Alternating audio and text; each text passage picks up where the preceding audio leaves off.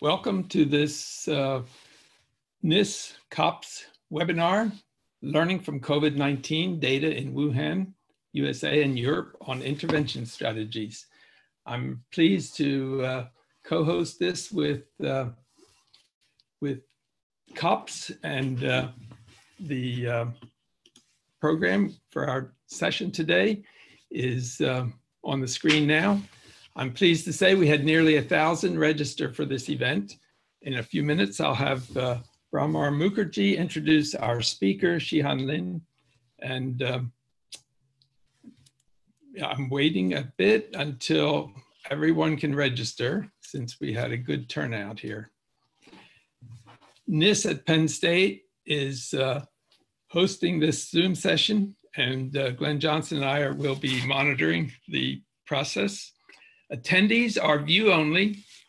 Please use the question and answer feature to ask questions during the webinar, but we will handle all the questions at the end and invite discussion at that point. When the speaker is speaking, you will see her slides, and if you want to minimize the speaker view, you can use the button which appears at the top for many. At the end of this presentation, there'll be a brief evaluation. Please fill that in with your feedback. And for those who can't stay for the whole time or couldn't make it today, we will post this on the NISS website within a day or two, and you will find that under the news item on the menu. With that, I am going to turn this over to Brahmar Mukherjee, and she is the chair of Biostatistics at the University of Michigan and also chair of COPSS. So Brahmar, it's all yours. Thank you. Thank you so much, Jim. Good afternoon, everyone.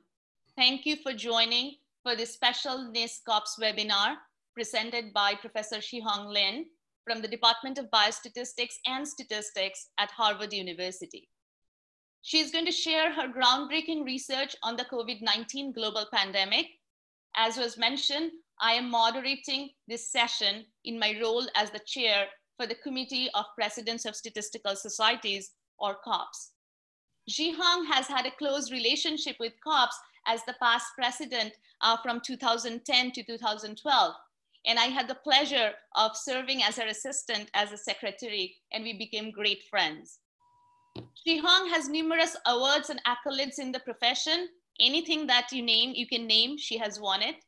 Shihan is an elected member of the National Academy of Medicine, recipient of the Mortimer Spiegelman Award from the APHA, Committee of Presidents of Statistics President's Award, as well as the COPSS F. and David Award. Shihan is a fellow of the American Statistical Association, Institute of Mathematical Statistics, and International Statistical Institutes. We all know that Shihan's statistical methodological research, it has been in the area of correlated data, kernel methods, statistical genetics, and biobank research. The research has been supported by numerous grants, in particular, the very coveted Merit Award and the Outstanding Investigator Award from the NIH. But today, her lecture is going to be on a different topic. It's titled Learning from COVID-19 Data in Wuhan, USA, and Europe on Intervention Strategies. This is a wonderful narrative, and I'm going to give you a brief background that she provided how this work began. Shihan started collaborating with a few faculty members at the Tongji School of Public Health of Huazhong Science and Technology University on the analysis of Wuhan COVID-19 case data in late February. The team analyzed about 32,000 cases, and the paper was just published in JAMA on April 8th. The preprint, the published paper, the talks, and the implications of these findings have attracted significant attention in the scientific community and in the society in general. With a very wide media coverage and interviews, including CBS, New York Times, Wall Street Journal, Telegraph, Nature News, National Academy of Medicine, including a testimony in the UK Parliament's Science and Technology Committee. Shihong has been involved in a range of other COVID-19 related activities, such as serving on the state COVID-19 task force to help Governor Baker develop the state plans for combating COVID-19. And she's also serving as the PI of the How We Feel project, which is a symptoms and health status app. This app has more than 500,000 users and 3.5 million responses. Today, we have gathered from all over the world to hear Professor Shihong Lin's narrative that has influenced policy and human health. Shihong, it's an honor for NISS and COPSS, and I look forward to hearing your lecture at this defining moment for our species. The Zoom screen is all yours. And thanks so much, Bamar and Jim, for the invitation and also for the very, very kind the introduction. And it's such a great honor to share with you some of the work we have been doing in the last 2 months. So maybe I gave you a little bit background on so where this talk come from. So this talk was initiated by the invitation from WINR. And so I would like to first thank the winner for this initiative, and also thanks COPSS and NISS for joining the force and for inviting me to give this talk. So I would like to tell you a little bit about what we learned from Wuhan and US and also the Europe data, and in particular discuss the public health intervention.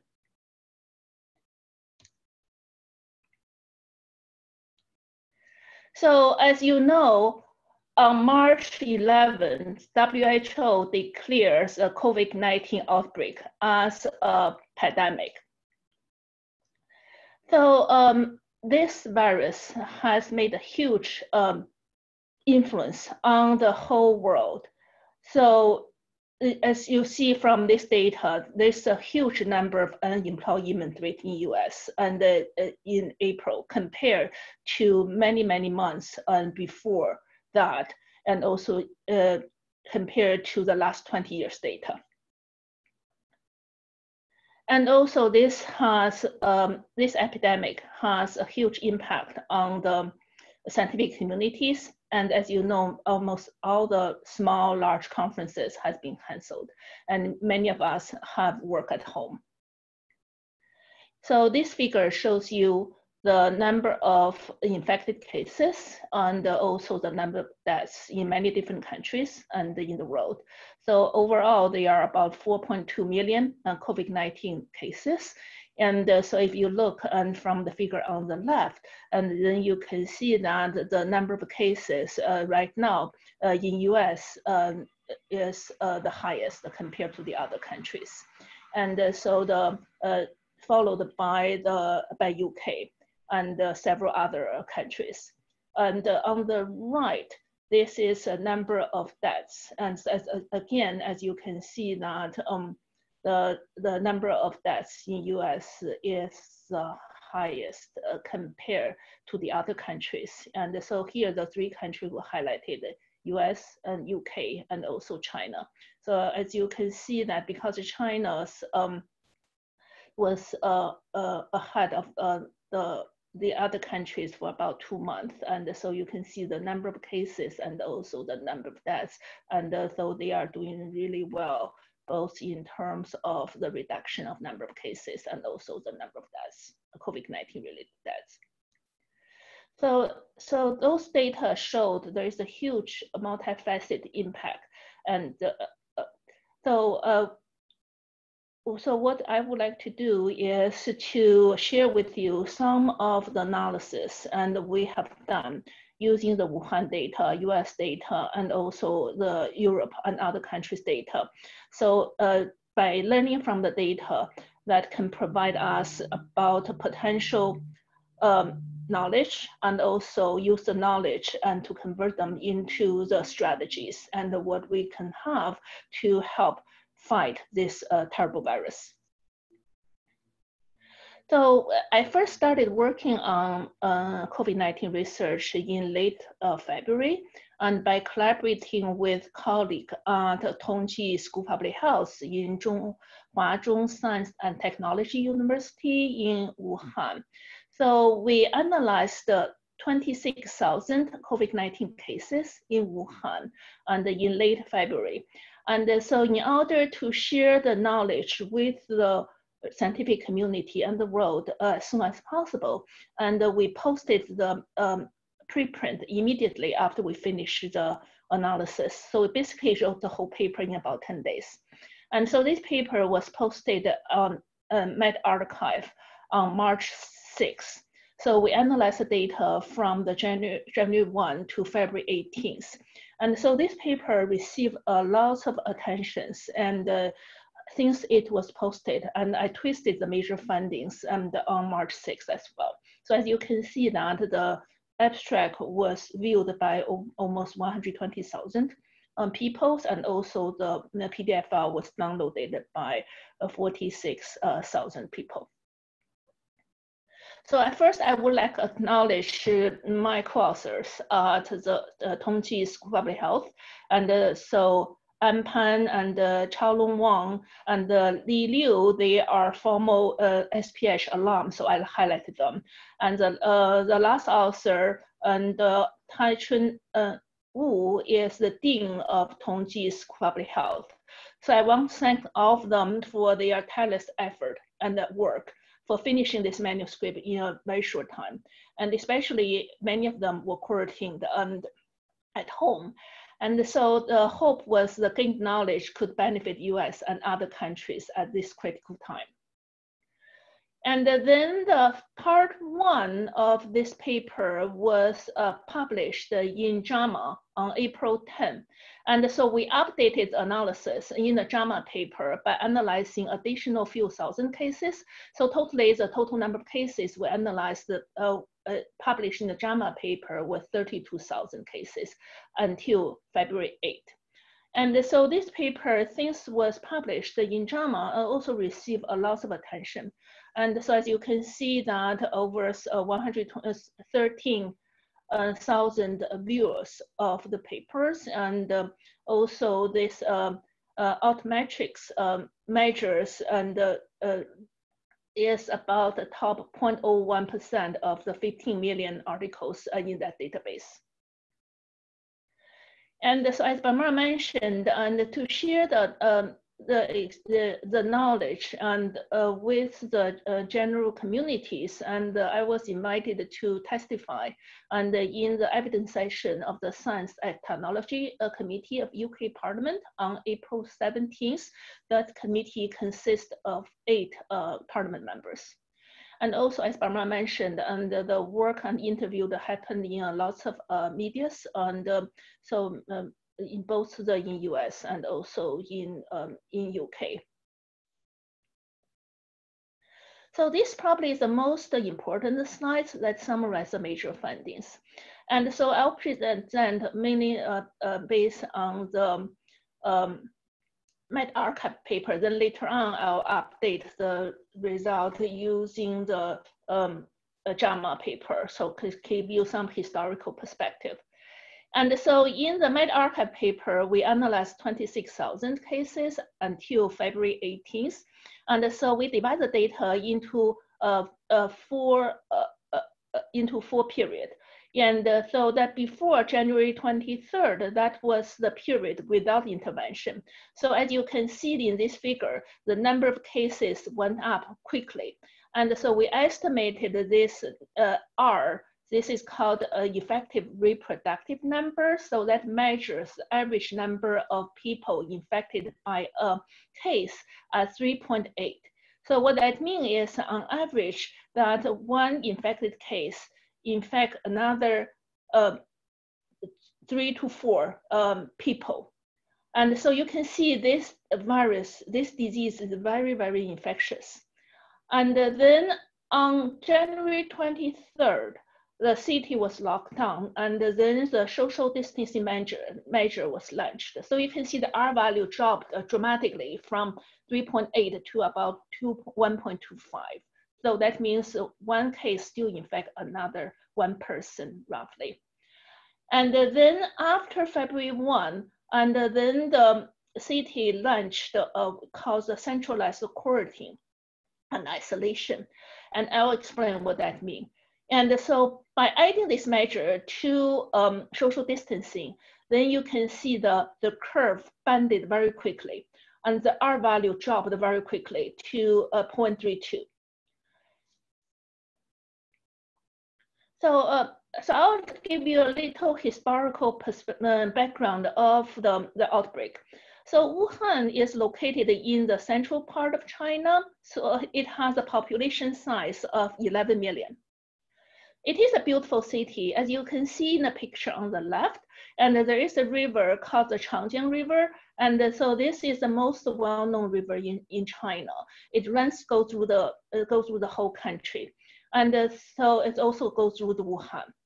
On the right, and so this is the East Lake, and so it's a beautiful lake in Wuhan. So every March, and it has beautiful cherry blossom.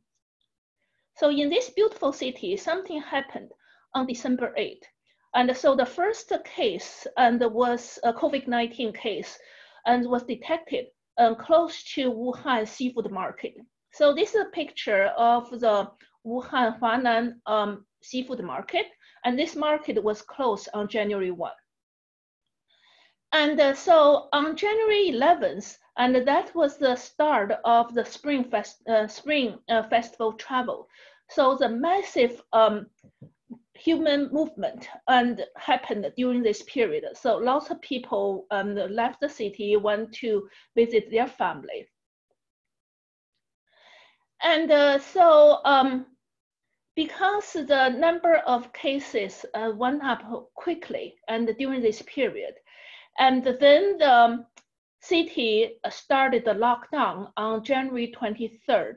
And then there was a traffic ban, and all the train travel and also air travel was stopped. So due to a very large number of cases, the healthcare system basically was crashed, and it was under enormous pressure. So there was overwhelming shortage of medical resources, and so that resulting in many patients not able to receive medical care.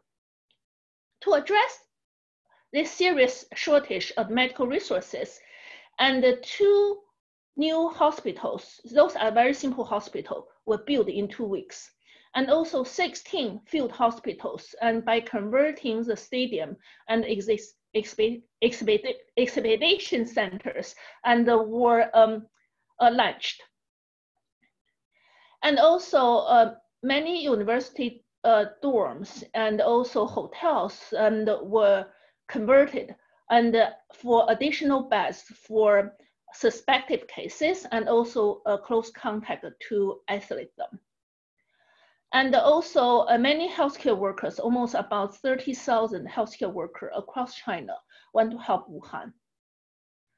So this is just a quick summary of the estimated R values. And we use the extended shear model and in the medRxiv preprint.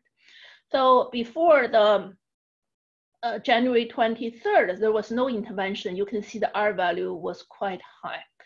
And after launching the social distancing, you can see the R value dropped dramatically, just a little above 1. Then after launching the centralized quarantine, then the R value dropped very quickly and was estimated about 0.3.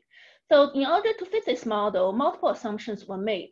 So for example, we assume the incubation period as 5.2 and the infection period were 2.3. So those were available in the literature. But now with the new data and the estimated incubation period and the infection period is expected to be shorter.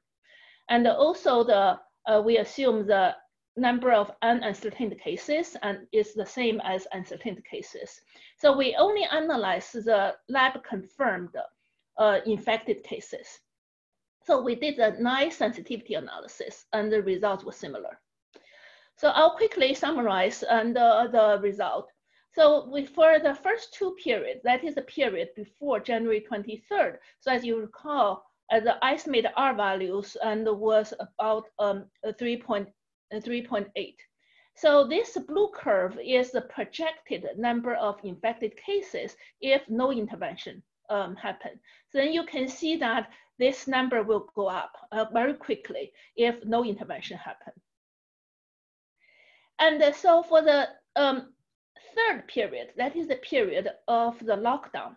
And so you can see the R value dropped dramatically, and the R value was about 1.25.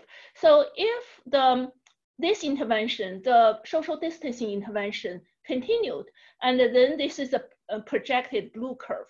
And so you can see the number of infected cases still go up, but it's much slower rate compared to no intervention.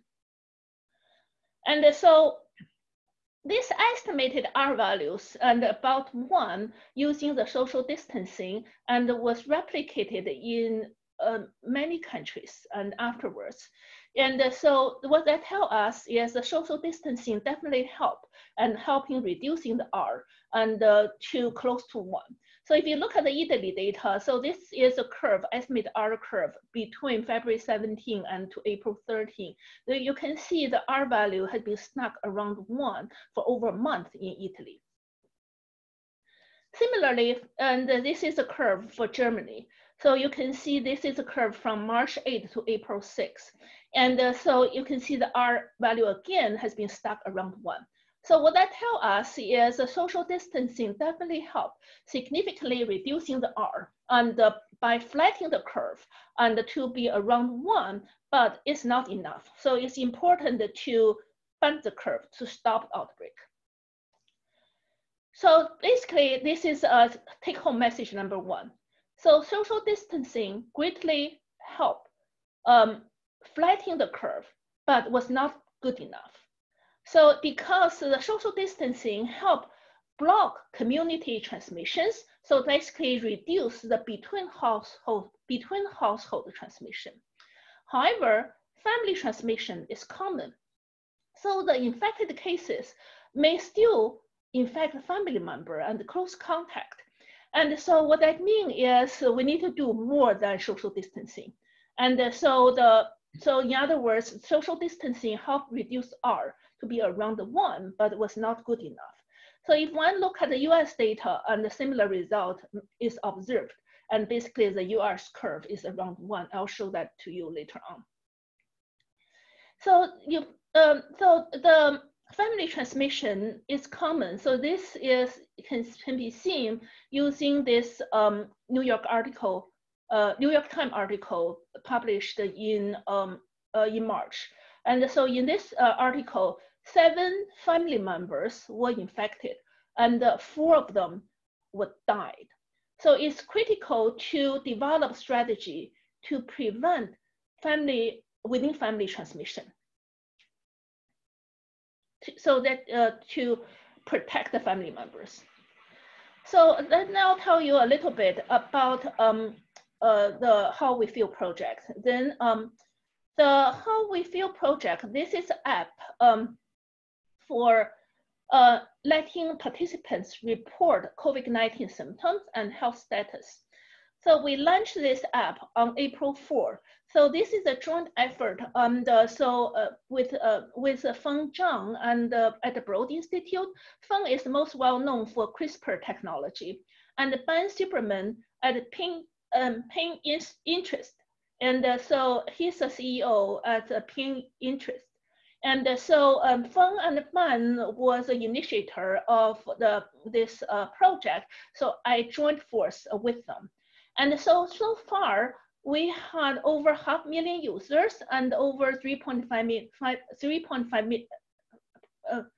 we have about 500,000 users and 3.5 million responses.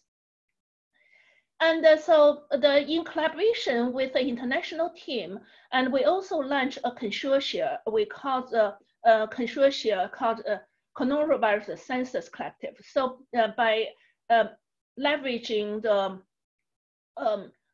those surveys across many different countries. And so this can share articles and will appear in Nature Medicine. So this is just one example of the use case of how we feel. So we have been doing many different analyses, and this is just one example. And in this particular context, so we estimated the number of the infected subjects in the household without an infected person, and also in the household with at least one infected person. So you can see that in the household without infected person, about less than 10% of people were infected. The probability and a person being infected, and in the household without any infected persons is less than 10%. And so in the household with at least one person being infected, then you can see the chance of being infected is just a little below 50%. So by adjusting for the other covariates, and then we can see the risk of household transmission is the odds ratio is quite high, it's over 10. So what that tells us is household and congregate place transmission is common and need to be blocked. So the household here is broadly defined. So this including the people living living in the same household, and also it's important to consider the closed space as well. So such as the nursing homes and so homeless shelters, because in those places, and because people live in the under the same roof, and so as you heard that many of the long-term care facility has a high risk of transmission.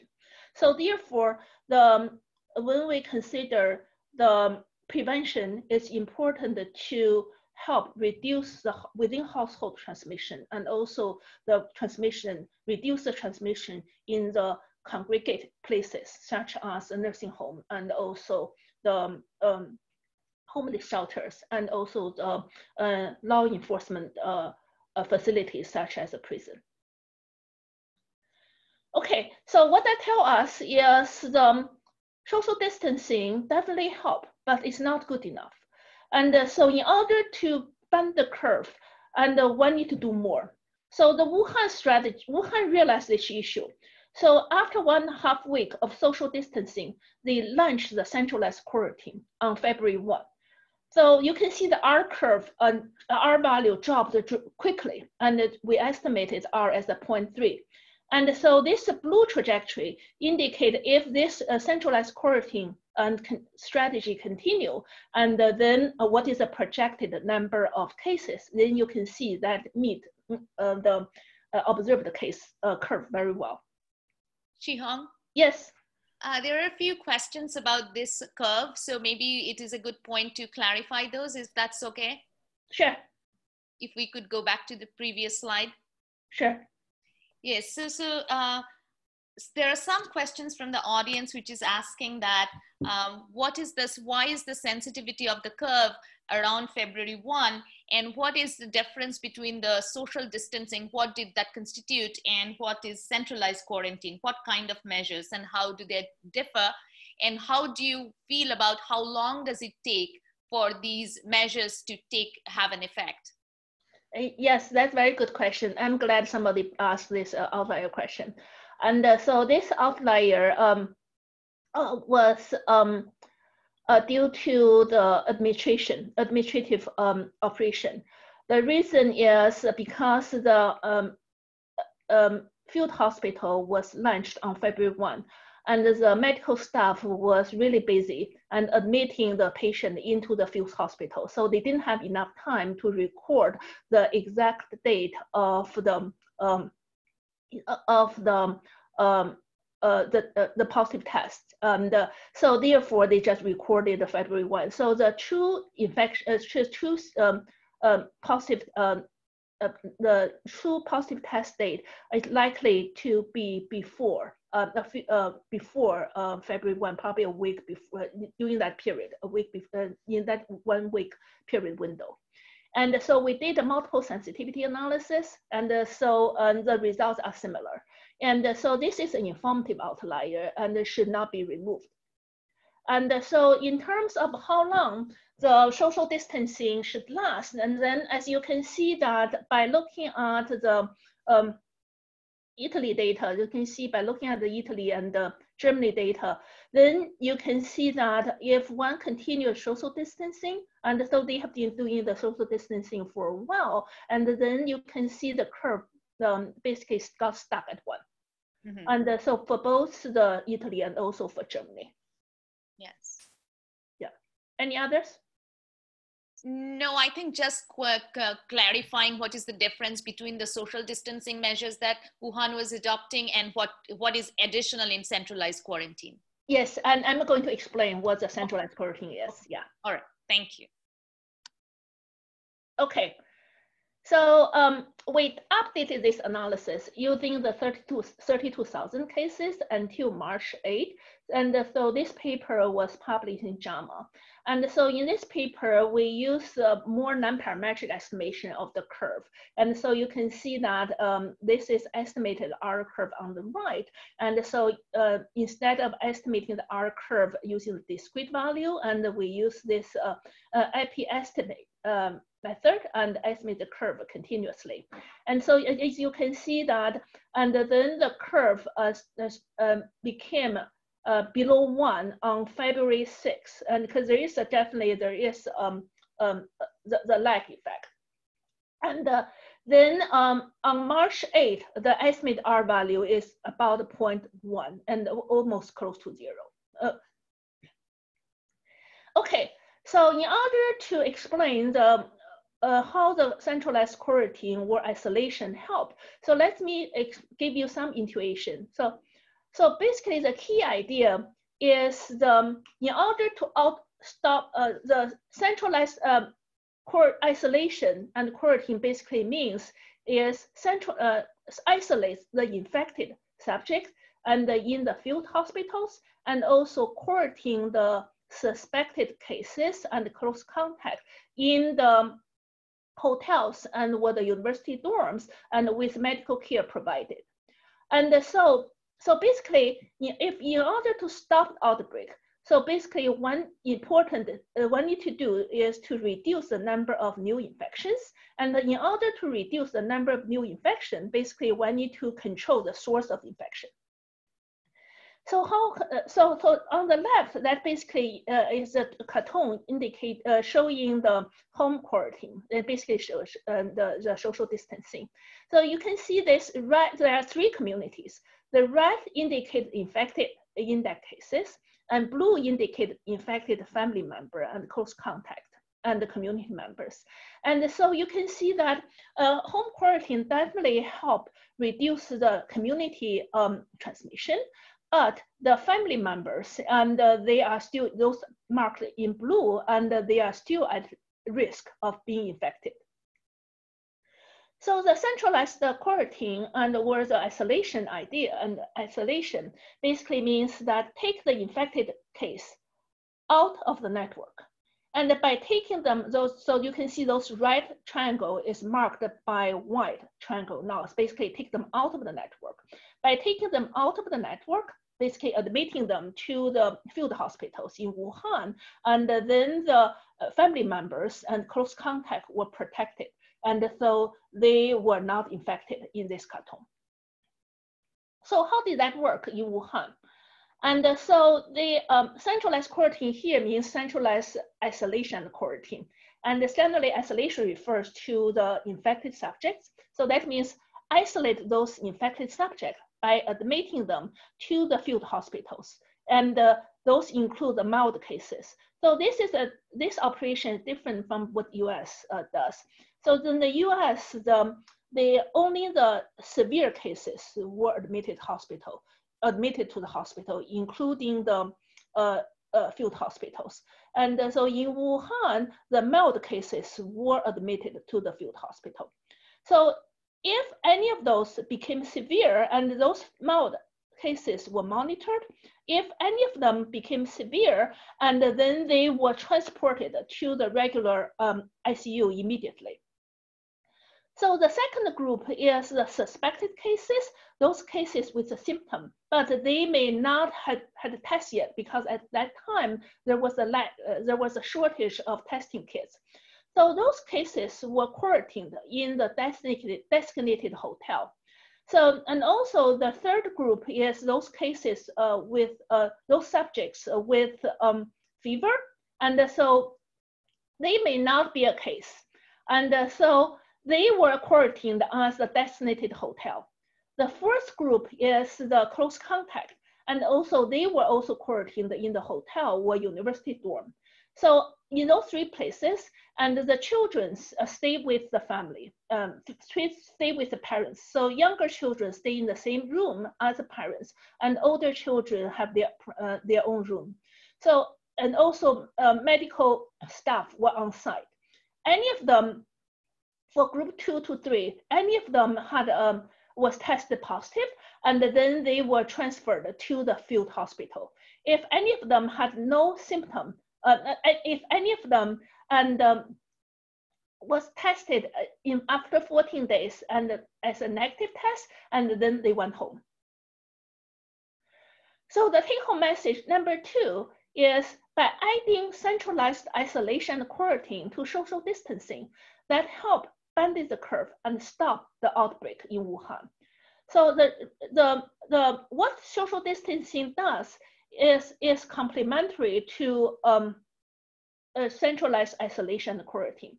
Social distancing help block the community transmission that is within household, that is between household transmission.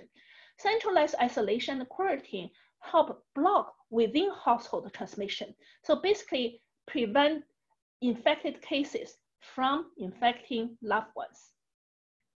And also patients receive medical cares, and the mild cases, they receive medical care immediately. So that help prevent them from progressing to severe cases and also reduce the chance of becoming severe. This also help monitor the patients, and so if any of them became severe, and then the patient was transferred to ICU immediately. This also help reduce the burdens on the healthcare system and also ICUs, and because the mild cases were admitted to the field hospitals, and so therefore the patient and medical staff ratio is higher compared to the regular hospitals. So that relieve the enormous pressure on the healthcare system, such as a lack of ICU capacity and shortage of PPEs. So all the 16 field hospitals in Wuhan were closed on March 10th.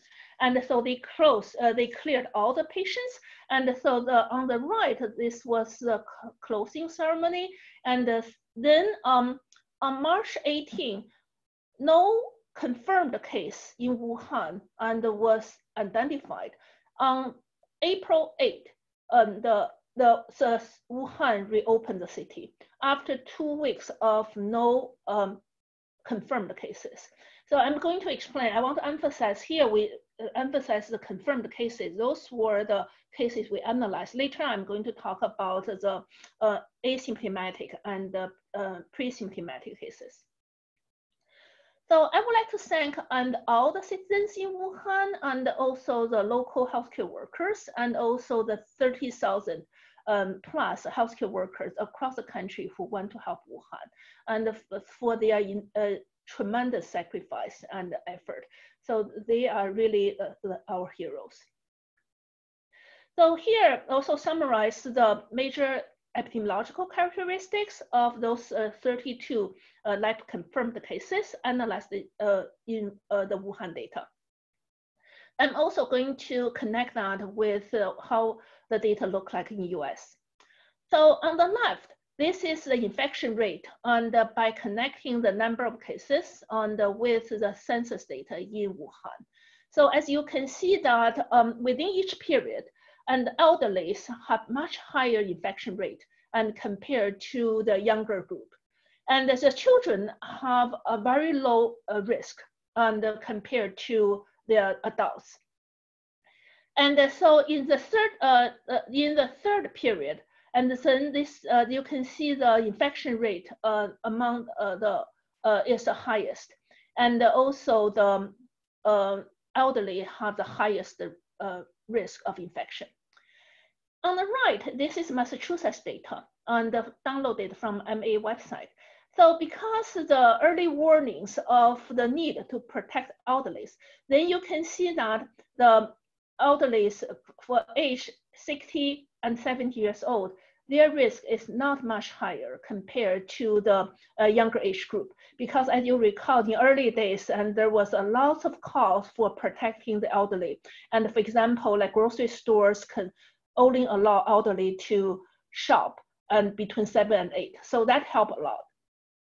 And so the highest risk group is the 80 years above group. Then you can see their risk of infection is much higher compared to the other age groups.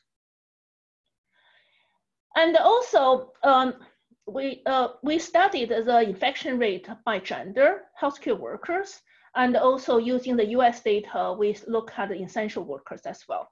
So on the left, this is the Wuhan result for each period. This is the infection rate for each period. You can see men and women have, based on the Wuhan data, have a similar infection rate. Healthcare workers, those only include the local healthcare workers, and their infection rate and before February 1 was much higher compared to the general public. So multiple reasons. One is there was a lack of PPEs, and also there's a less awareness of the infection. So after February 1, this is where after the field hospital was launched, then you can see the infection rate of local healthcare worker is much better compared to before, but still higher than the general public. So on the right, this is the result of using the how we feel data. So you can see this is a logistic regression result. So you can see the healthcare workers have this is on the log odds ratio scale. Then you can see healthcare workers have a much higher risk of infection, and also the essential worker, especially the first reporters, responders, and they have a much higher risk of infection compared to the general public. And so the third take-home message is it's important to protect healthcare workers with comprehensive PPEs. And so those include the mask, a protection suit, and the medical goggles, and a cap, and face shield, and also multiple gloves. And also it's important to provide them the training and how to put on and take off the PPEs. And so as you know, there's still a shortage of PPEs. So I give this is my, let me see, this is my fourth public talk. The first talk I gave was on March 13. So in March 13, I gave a talk at the School of Public Health. And then at that talk, so I showed the audience 3 pictures. And one is based on the Wuhan result, I showed the healthcare worker, local healthcare worker has much higher risk of infection. And so I showed them a picture of one news article the day before from ABC News that that shows the healthcare workers and transporting a patient to the ambulance. And so they did not have the full protection suit. They did not have they only have the mask, and they did not have the hat. They did not have face shield, and also no goggle. And so then they showed another picture. This is basically the picture on the left. This is the top picture. On the right, on the left, then this what kind of PPEs China healthcare worker wear. And so I did not expect those slides was widely distributed over the weekend. And so then on March 16, and so there was a launch of this campaign for calling for help for providing PPE to the healthcare workers. So these national campaigns happen in the following week. And so it's really speak for I got a lot of emails from the healthcare workers during that time windows. And so this really speak for the power of the data. So the second point I want to make is another vulnerable group, and is the low income and also the URMs. So the COVID-19 brought up an important issue we all need to think about. This is health disparity. So this figure shows the top 7 towns in Massachusetts, which has the highest infection rate. And so the top 7 towns are all low-income towns with a high percentage of URMs. So this basically brings up the take-home message number 4. So that is to protect the 5 vulnerable groups. Those include healthcare workers, elderly, and the family members and close contacts of infected cases, and essential workers, including those workers working in the healthcare facilities and long-term healthcare facilities. And also the last one is the low-income family, especially those underrepresented minorities, because generally those neighborhoods have poor housing conditions, and also the parents need to go back to work. And so therefore the social distancing and also isolation, home quarantine are much harder for them. And so one colleague mentioned to me the other day that the social distancing is a privilege. I think what that colleague said was true. I think it's harder for those low-income families and underrepresented minorities. So they need to be protected. So the next is I show you the severity factors, risk factors. So as you can see on the left, that elderly and have much higher risk of infection, of becoming severe. So you can see that for the 60 to 70 years old, their risk of becoming severe is 3, as relative risk about 3, and the 80 years older, and the relative risk is about 6 compared to 20 years old. And similar result were found using the Massachusetts data. And so that means elderly are much higher risk of becoming severe. What that means is they are at higher risk of death. And also women have a lower risk of becoming severe compared to men. Using the Wuhan data, the relative risk is about 0.9, and the p-value is also highly significant. This could be due to the reason that there are less women who smoke. So this brings up the take-home message number 5. So early diagnosis and also the early medical care is critically important. And so the early diagnosis and early medical care will help prevent the cases from progressing to become severe cases. And because those severe cases are at much higher risk of death, they are like ARDS cases. And so this is particularly important for the 5 vulnerable groups. So now let's look at our estimate on around the world. So we use the Hopkins data and to estimate R values and for each countries. And so this is estimated R values and across the world. And so the blue indicated those countries with R values less than 0.5. Then you can see a few countries and have R value less than 0.5. And so, for example, one of them is China, and also the Korea is also one of them. And a few countries like in Europe, for example, like Austria and New Zealand, and also New Zealand, and also doing really well. And so a few countries, and you can see that many of the countries right now have the R values is more between like 0.8 or 1.2 to 1.5. And there are few countries which R values are greater than 2. So I'm going to show you the more detailed result. So this is the estimated R curve in America and also in Asia using the March 8 data, up to March 8 data. And so so you can see on the left, those we compare the US, Canada, and Mexico, those in Americas. Then you can see the US and Canada's, the curve banded on around April 15. And so it's got stuck at 1. And the Mexico, right now, the R value is about 1.5-ish. And so as you know that in the US, and the major prevention measure is the social distancing. So this result is very similar to Italy and also to Germany and also to the Wuhan result during the lockdown period.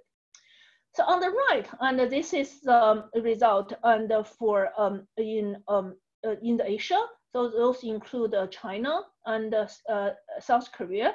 And so you can see the current R value for China is probably about 0.3-ish. And so the Korea been doing really well and for quite a while, but recently it seemed like the R curve has been going up, but they all less than 1. So Indian, so the R value has dropped, but still bigger than 1. So it's about 1.5-ish. So it's important that the effort needs to be made to bend the curve. So this is a Europe result. It's compared a few European countries. So as you can see that Austria is doing really well. And so the current R value is about 0.5-ish. And also Germany and Italy, they are doing much better. And so their R value is about 0.7-ish. And the UK is similar to US, and the R values have been stuck around 1. So this, before I talk about the US data, so I want to discuss the take-home messages. Number 6. So in order to stop outbreak, so multi-faceted approach is needed. It cannot rely on a single measure. So here, I emphasize the 6 pillars. Those include mask wearing, contact tracing, widespread testing, social distancing, isolation and quarantine, and also treat infected cases. So, so I had the opportunities and to work with a few distinguished colleagues. And so by working, we had one New York Times op-ed piece that appeared in April. So by working with Harvey, a few of us worked together with Harvey Feinberg. And so as you know, like Harvey was a former provost of Harvard and also former president of National Academy of Medicine. And also Jim Young was the former president of World Bank. And so Jordan Salen, he was a former health commissioner of San Francisco. And so a few of us helped put together this op-ed that appeared in New York Times in early April. So that emphasized the importance of the contact tracing and testing and also isolation and quarantine above the beyond the social distancing. And also, Dr. Jim Kim had this really beautiful piece in the New Yorkers on discussing those measures, the importance of those measures, and to stop the outbreak. And so the community become more and more coming together on the importance of test, trace, and isolate. And so Massachusetts was the first state that launched the contact tracing program, and in April. And then the 3 states, including the Massachusetts and the New York and the New Jersey, joined the force. And so then on the right, and so this is the picture of WHO president. And he also emphasized the importance of the test, trace, and isolate and treat. So now I show you the estimated R values and in the US. And so you can see that this is based on data up to May 8. So the majority of the state have the R values around 1. And so a few states have the R value less than 1, especially those states with low population densities. And also there are few states with values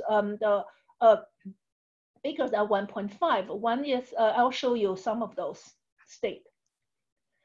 So the left figure shows a few East Coast states, including the Connecticut, Massachusetts, New Jersey, and New York. So as you recall, and so like MA, New Jersey, and New York, they start after the social distancing measures, they started test, trace, and isolate strategies. And so you can see their R values have been below 1. And so, for example, New York's R value is probably around 0.75-ish, and Massachusetts R value is about 0.85-ish. And so this also provide evidence about the one need to have multifaceted strategies, and social distancing is not enough. One need to consider the trace, test, trace, and isolate. On the right, that shows the U.S. Midwest, a few Midwest states, and such as Illinois, Michigan, and Minnesota, and Nebraska. And so you can see that Michigan is below 1, R value is below 1 right now. So Illinois is a little above 1, and so and also the Minnesota seem like a little above 1.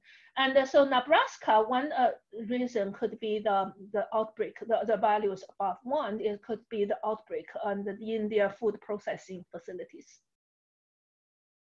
Okay, so this shows the West Coast result. So you can see many of the states on the West Coast, and so they are about a little around the 1 or a little above the 1. So the right-hand side shows the multiple state result, and in the South, and so you can see they are all around 1. So it's important to reduce R as much as possible, and to help safely open the states. And so this is take-home message number 7. So given right now the testing capacity is still not high enough, much better than before. So one still need to provide a strategy for how to prioritize. So if the priority to the 5 vulnerable group, especially including those asymptomatic and pre-symptomatic cases. And so there are a few challenges one faces in increasing the testing capacity. And one is the supply shortage, in particular, the shortage of swabs. And so the second is the past priorities focus on symptomatic subjects. And so with the increasing testing capacities, and consider giving priorities and to the 5 vulnerable group, especially those who are asymptomatic and also who are pre-symptomatics. So using the Wuhan data, we estimated that 60% of the more than 60% of the daily new cases were unascertained. So those include the asymptomatic cases, pre-symptomatic cases, and also mild cases. Because the data we analyzed was only in the uncertained cases. And so those are the lab confirmed cases. So there are 2 different tests. One is called the PCR test, the other is called the antibody test. These 2 tests tell us 2 different things. So PCR tests tell us whether a person is currently infected.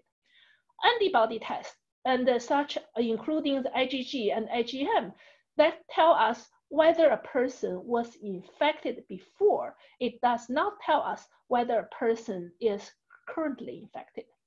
Also, if there's no literature, there's no evidence to support that if somebody has antibody and somebody is immune, we don't know that right now.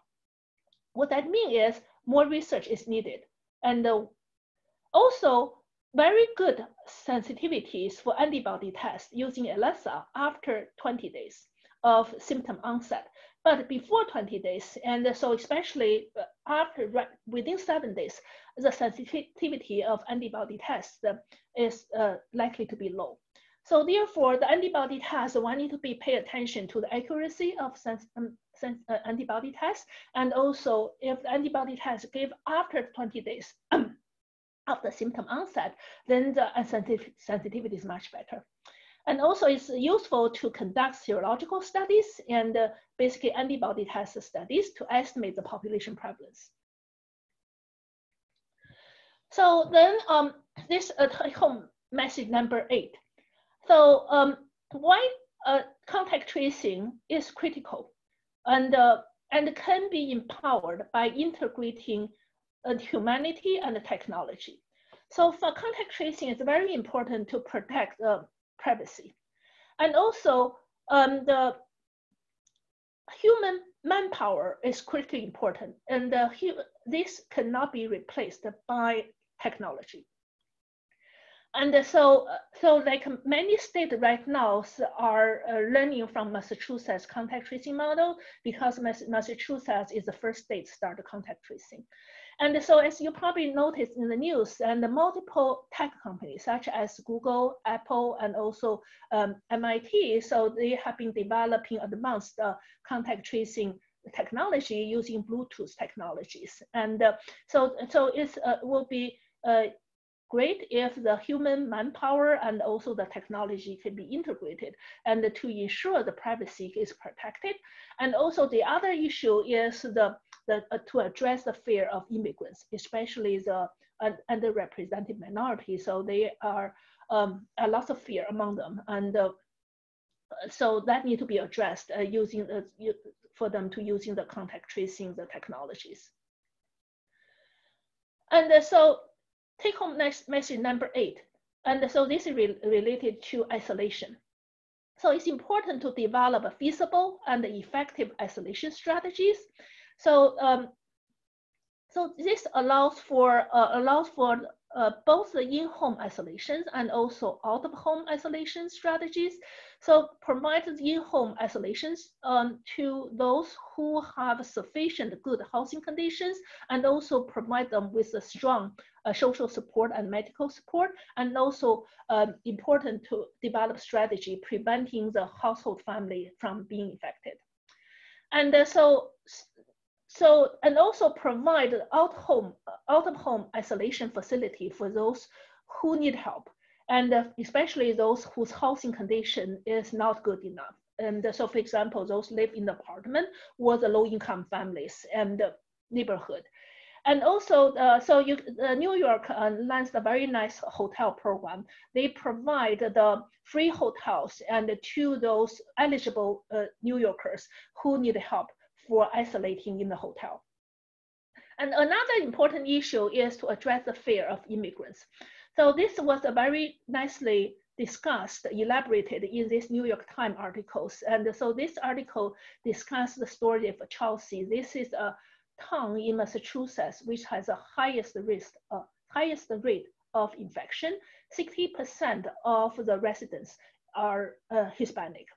And so even the town Chelsea provided free hotels and for the residents and to isolate or quarantine in the hotel, but not many of those hotel rooms were taken because there was a fear of the immigrants and of going there, and they were afraid that by going there and they may be separated from their families. So therefore, in order to really fight the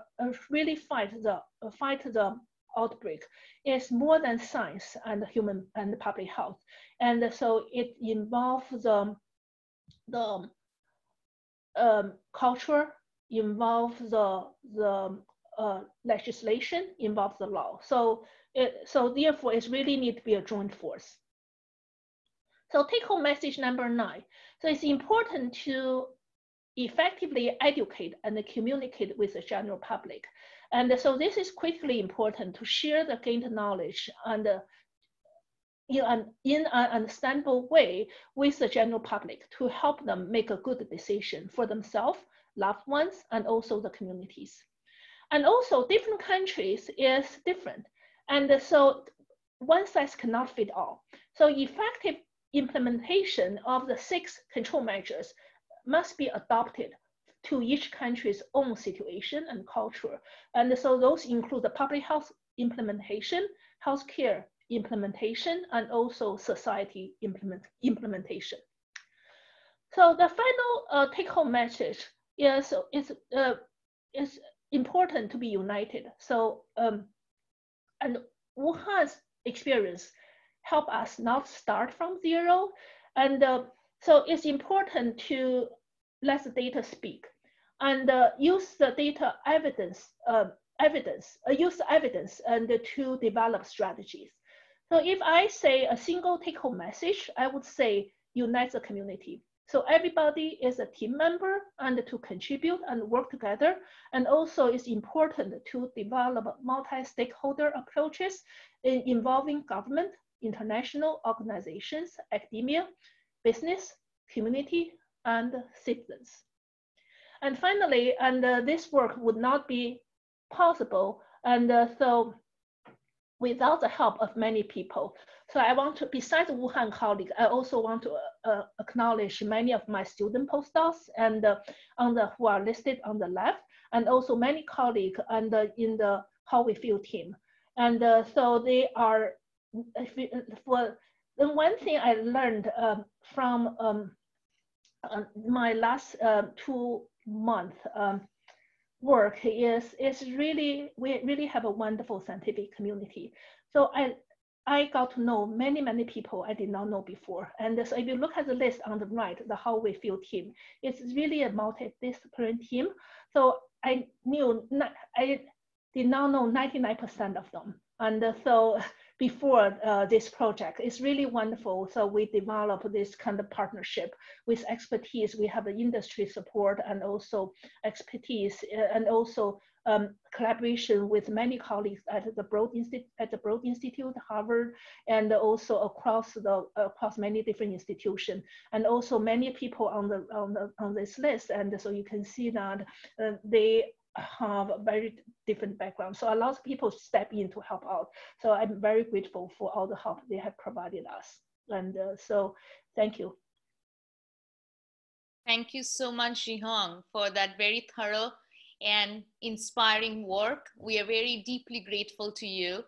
And as you mentioned, that this sense of solidarity everywhere in the society, in the statistical community, in the scientific community is truly inspiring.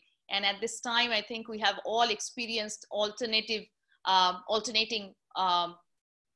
waves of fear and inspiration. And your talk embodied a lot of scientific and pragmatic strategies. So we have lots and lots of questions, 56 questions so far. I tried to really cluster them, and Jim is going to help me if I missed any broad topics into some topics. So one thing from a data science point of view is that the testing. So different countries have different testing capacities. And so how do you think about the numbers reported from each country and put them on the same map when they have a different testing strategies and testing capacity? How can we compare? And then even within a country, it is changing across days. So how does the model account for that testing is really limited and it's growing? So the influence of testing differences within a country and across countries. So how does that affect our estimates? And do we believe this missing data underreporting pattern across the countries and within a country can be ignored? This is really excellent questions. And so definitely different countries and different states in US, and their testing capacities are different. And so as I mentioned that if I don't have the US data showed here. So if you look at the US data, you can see that the number of the tests has gone up very quickly in the last few months. But one cannot use the number of positive tests from among those who were tested to estimate the prevalence. This is going to overestimate the prevalence. And so the reason is, as I mentioned, only the sick people and were tested right now because of the lack of testing capacity. And so therefore, in order to really estimate the prevalence, and so it's important to consider the asymptomatic and the pre-symptomatic cases. So that's why in the paper, and we analyze the confirmed cases. Those are uncertain cases. We also estimate the percentage of asymptomatic percentage of uncertain cases, and so those cases were not observed, and so we use the model to estimate them, and so we did not use the percentage. We did not use the number of people being tested in the model because we don't have that information. And so if the testing capacity increase more and more, then we will be able to see that we will be able to detect the asymptomatic and the pre-symptomatic cases, and then that will make the that will provide a better estimate of the prevalence. Thank you, Zhihong. Another question is that you focus a lot on the R0 measure. So there are a lot of questions about two parts to the question. What should be a target value for an R0 when we think that, yes, we are in the control of the outbreak? And the second question is, from a public health point of view, should we look at R0 or the case infection or the infection rate, or should we look at projections of number of new cases? What should we look at? Or doubling time, several measures, very confusing. So what should we focus on from a public health point of view? Right, I think let me first answer the R0 questions. And to estimate the R0, we need external data. And so in particular, we need the incubation period and also infection period. So those are related to zero intervals. And so we use the literature and to calculate those. We use the reported value of the incubation period and also the infectious period reported in the literature. And so we use those and to calculate the R value, the R0s. And so therefore, the result are depends on what incubation period and also what the zero infections period one use. If one use unrealistic values, and then the R0 can be very off. And secondly, if the number of cases at the initial stage are not very large, then the R value can be way off and can be very, very variable, and you can get some weird R value over 10. So therefore, it's important that when one estimates R0s, and so one has a good external information, and and also the number of the cases at the beginning cannot be too small. And let me see, what is the second question? What is the target value when you think, like, in Wuhan, it went down to 0.32, and now we see many states are plateauing around 1. So when should we think that this is a comfortable and the background infection rate is sort of matching with, it's not an outbreak? So one need to reduce R value is, so if you recall the definition of R value is basically the reproductive number, measures the average number of subjects infected by a case. So if R value is 1, then what that means is one infected case still infect another. And so that's still not safe. So one need to reduce R value as much as possible. And so below 1. So that's why it's important to bend the curve. And so currently, as you recall, and as you know, like a good number of states have reopened and in US. And so because this is really a challenging issue for all of us, that how to balance the economy and also how to ensure public safety. And so therefore, one really needs to think carefully. And when one open the state, when the R value is still around the 1, and where it's not low, much lower than 1 yet. So in this context, so multi-phase plan is important, and also continue social distancing, and also contact tracing, and testing, contact tracing, and isolation, and especially, so they are all very important, especially contact tracing and also isolation, and to avoid the second surge. Thank you so much, Zhihong. So there is another question about the strategy of Sweden. So this has come up in various questions that Sweden, and actually tied to this is that US states which did not go into complete lockdown versus US states which have been in stay-at-home stringent measures. So is that difference that you see in terms of our values, is that substantial? So basically comment on Sweden's strategy and people who have not adopted such stringent measures, and what is the influence and impact that you have observed so far? That's a very good question. This is related to herd immunity. And as you know, that Sweden took a different strategy, and they did not do the other country did in terms of social distancing. And so in order for the herd immunity to be effective, one needed to have at least 50 to 60% of the population infected. And so what that means is there will be lots of deaths, and could be millions or tens of millions of people who will die. And so whether this is a really huge price, and whether one would be willing to pay this price. And so this is human lives. And so if one compare the Sweden's number of infected cases with the neighborhood countries such as Denmark, Finland, and Norway, then you can see that Sweden's number of infected cases and also the number of deaths is quite a bit higher and than Denmark and Sweden, than Denmark and Finland. And so it definitely is a challenging issue, that how to balance the economy and also keep the public safe. So overall, I don't feel the herd immunity is the way to go in order, because saving life is critically important. Thank you, Shihong. Then the other question, which is a cluster of questions about model-free ways of data adaptive ways of computing the R value, or assuming a compartmental model versus a segmented Poisson model. So as we think about modeling this data, what are some guiding strategies, and what would be your recommendation in terms of the models that you have used and the models that you have looked at? That's a good question. We look at multiple models.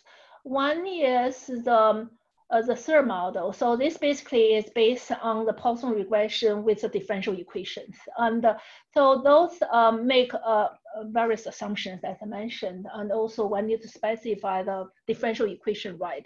And so for the Wuhan data, we use the which we develop the third model, which try to describe the Wuhan situation. For different countries, the situation could be different. So therefore, the third model need to be modified for different countries.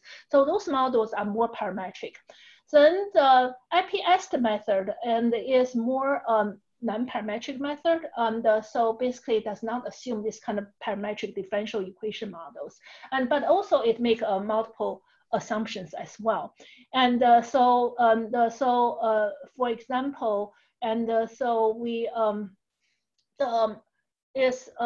it assumes that there is the model assume there's no the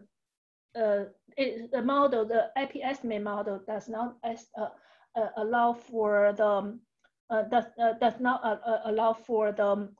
not estimate allow for the asymptomatic cases. And so for the third model, as you recall, we try to model the uncertain cases, including asymptomatic and pre-symptomatic cases. And so therefore, like IPS models, and so make some assumptions. So they are always pro and con. This also speaks for the importance of developing new statistical models to address those concerns, to address those issues. Thank you so much, Shihong. So another question which is coming up repetitively is that how do you come up with a model which actually takes the effectiveness of individual interventions from a public health point of view, but also tries to minimize economic harm. So is there a cost-benefit paradigm where the epidemiologic model forecasting feeds into an input, but it's taken into account of all other things, excess deaths, jobs lost? So have you seen any efforts which connects economics and public health together? This is outstanding question. I wish a statistician can develop such a model. Okay.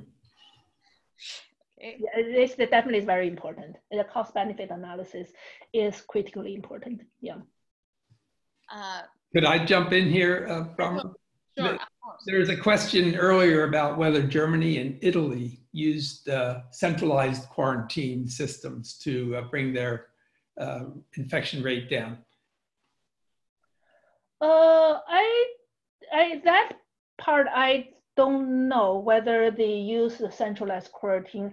I thought they just use the social distancing. I think at least if you look at the Italy, Italy at least before April 16, and so Italy only used the central. So if you look at this curve, and Italy before April 16, Italy only used the social distancing.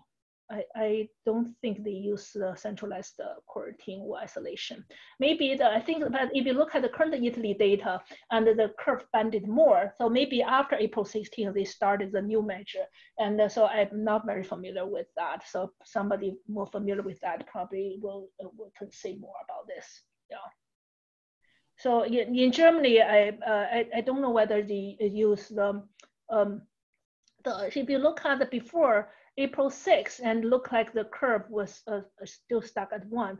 But after April 6, they seem like the curve is better. So maybe they implemented additional measure is possible. And so it would be good to hear if they started this isolation strategy. Yeah, so you can see the Germany and Italy by looking at the May 8th data, they are much better. Right. As we go forward, Shihong, do you have a recommendation for which app people might want to use to do this contact tracing? Oh, the contact tracing. Right now, I think like the a few states started this. So Massachusetts was the first one. I think the New Jersey and New York and have started theirs as well. And so for Massachusetts, right now, they mainly manpower. So as I mentioned, this is a complicated issue. It is one needed to have protect the privacy and also address the concerns of the fears of immigrants. So basically, Massachusetts hired about over 1,000 contact tracers. So my colleague at Partner Health and Joya Mukherjee, she has really done a fabulous job in leading this effort. And so I don't think the Apple or Google's MIT app has been used so far, but there are lots of moving targets right now. So therefore, and so those how can one integrate the manpower with basically the humanity contact tracing plus technology to come up with a contact tracing strategy that can protect the privacies and also address the issues of the fears. So yeah, so I think I'm sure some strategy will come up in the future. I know the app, the Google app has already been launched, and the contact tracing app has already been launched. Yeah. So I think the app is really cool. I think the idea is using the Bluetooth, and the idea is really cool. So basically, let's protect the privacy in a way that you don't know who. Just basically, if you got a message saying, basically through the connection of the Bluetooth, and say, well, they tell you that there is somebody who was infected. This is within like 30 meters of you. If that person reported, turn on their Bluetooth app. So, but without knowing who that person is. So there is some privacy protected over there. Yeah, but I think the issue is there are concerns about the fears of the immigrants and especially underrepresented minorities. And so those issues need to be addressed in order for those technology to be widely used. It's wonderful technology. So Shihong, there are couple of other questions. One is about predicting the second peak or the third peak. So do you think those forecasting about the peaks coming in fall, those are reliable, and how reliable are these epidemiologic models for long-term forecasting and in terms of when is the next peak is going to resurge? I think this really depends on what will happen in the next few months. And so, like some states have already reopened and some states have not. For example, like Massachusetts has a 4-phase plan, and then Illinois also has a 4-phase plan. And so it really depends on what measures and will be used to ensure public safety. And so basically reopen it gradually, and then depends on how so first I would say, like for the reopening strategy, one is that it's important to consider the phases, multiple phases. And the second is it's important to develop implementation strategy for those six pillars I mentioned. And then the bump, whether the research will depend on how those measures are implemented after the reopen. So hopefully, given before April, before April, and so the R values have been quite high, and because many of the social distancing stay-at-home orders and were issued in late March. And so even with right now, because there are much more awareness of social distancing and also much more awareness of the testing, contact tracing, and also isolation. So with all those awareness and also all those effort, so one would expect if there is a research, hopefully this research will be the small bump, not a big bump. And but definitely one need to be very careful with all those 6 measures in order to avoid having a big bump. Thank you. There is another question about the household modeling and isolation of an individual from the household. So 2 parts to this question. One is, how do you account for household size when you do these models? And the second question is that there have been some literature which shows that there is no additional effect of quarantine removed from a household beyond the social distancing measures in Wuhan. Can you comment on that, and how do you quantify those differences? In our model, we did not model the household size, because we did not use any household information, because in the Wuhan data, when we estimate R value, we only use the number of the daily number of confirmed cases. So there's no information in that data about the household transmission. And so in order to estimate the household transmission, additional data is needed.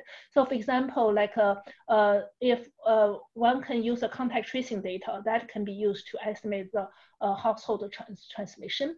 And also we use the how we feel data from how we feel survey, and we ask whether if a person is infected, has a positive test, we ask whether the case had anybody in the household who was infected. So one need additional data to estimate the household transmission rate. And so we did not use those and in the Wuhan model fitting. And so in terms of, what is the second question? So there is a paper that different way to compute an effective R does not show an additional effect of quarantine removed from a household beyond the social distancing measures in Wuhan. Can you comment on that? Oh, I don't know that paper. I cannot answer that question. Okay. Fair enough. So I think we are coming to the end of the time. So there is one last question, is that if you focused on how should we focus as a strategy? So obviously for the asymptomatic people, I think testing is the strategy. For the symptomatic people, isolation and quarantine is a strategy. And when we are thinking about finite resources, how should we focus, prioritize in terms of the focusing on the asymptomatic cases or symptomatic cases? And are there any advantages if you're detected early? Are there known medical interventions that will help you not progress to the most severe form? So are there any kind of preventions that are known from the Wuhan data for early detected cases, what they can do in order to not progress to very severe, or that's largely unknown? So let me answer the question about early treatment first. And the early treatment and early diagnosis is important. And so in Wuhan, so for example, some of them were giving the supportive treatment. I think right now in US, many the mild cases were giving supportive treatment. And in Wuhan, they were also giving the herb medicine as well. And so there was some I don't think there's a study has been done on, but based on what I heard, it seemed like some of the herb medicine were helpful for the early treatment. And so it would be nice if some kind of formal study can be done. And the second question is about how to handle the asymptomatic and pre-symptomatic cases. And ideally, would be good everybody's tested, right? But this is very expensive, and everybody's tested. So therefore, we need to think about the strategy to identify asymptomatic and pre-symptomatic cases. And because pre-symptomatic cases are still infectious, can infect others. And so one possibility is to do the contact tracing. So therefore, through contact tracing, and so if the close contact can be identified, and then they can give priorities and to be tested. And also those vulnerable groups, as I mentioned, those 6 vulnerable groups, and then they can be given priority to be tested. And also with now, and so with more people going back to work, and so especially for the state with multiple phases of opening plans. And so for those people who go back to work early, especially like essential workers, and then they can be provided opportunity to be tested early. Those will help as well. Yeah.